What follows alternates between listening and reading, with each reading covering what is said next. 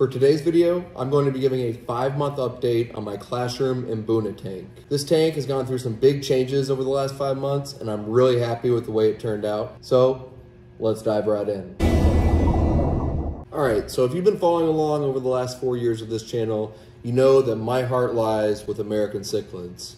However, I've always loved the activity and the vibrant colors of African cichlids. So this summer, I thought it was finally time to venture off into that world. With the help of fellow cichlid bros, Alec and Troy, along with cichlid bro-in-law and channel favorite, Rob, we set up what was supposed to be a 90-gallon Mbuna tank. But then something not that chill happened last night. The seal on the 90-gallon aquarium was broken and it was leaking water all over my lab table. This turned the day totally upside down. We had close to 20 fish waiting to be acclimated to a tank that could not hold water. We had to think fast to fix this problem.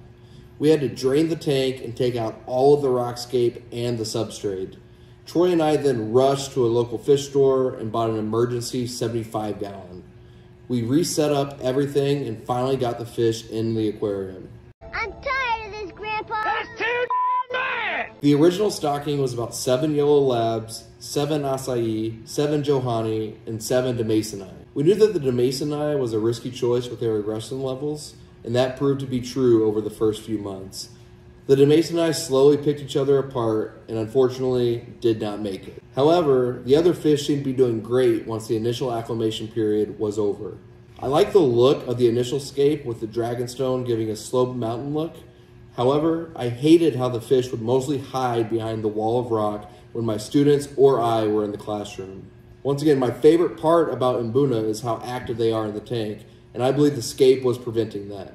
I also noticed a large amount of detritus accumulating in the back corner opposite the filter intake, which I thought was raising nitrates more than I like. After about 4 months of no improvement, I thought it was finally time to switch things up. Here we go. First thing I did was take some of the dragonstone out and give the substrate a good vacuum.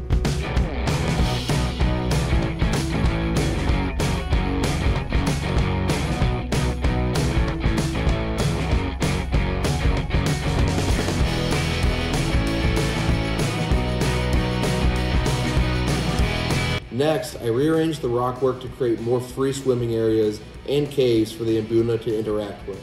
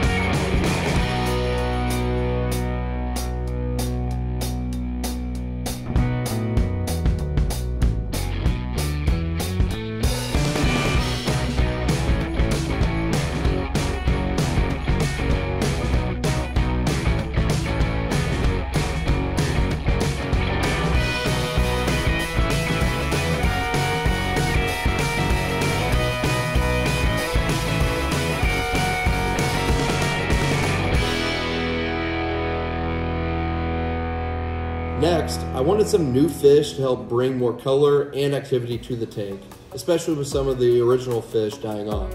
I went with another group of yellow labs.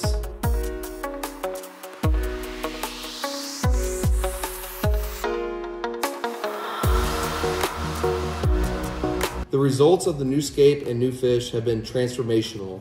As you can see, there is now constant activity in the tank and much more swimming space. I love how the bright yellow labs contrast with the blue and purple of the johani and acai. The current stocking has over 10 yellow labs, 7 johani, and 7 acai. So one thing that I think has really helped with kind of liven up this tank is I did add an additional wave maker to increase the flow of this tank and to get some of the detritus off of the sand. So I have the hang on the back filter on this side with the wave maker at top that is flowing the fresh water down the length of the tank. And then as you can see, I installed the additional wave maker down low here, and that is to push everything into the intake of the filter there. So This wave maker is not super strong, so the fish are not really affected by the flow. But I do think that it's really gotten them to be a little bit more active and definitely more towards the front of the tank.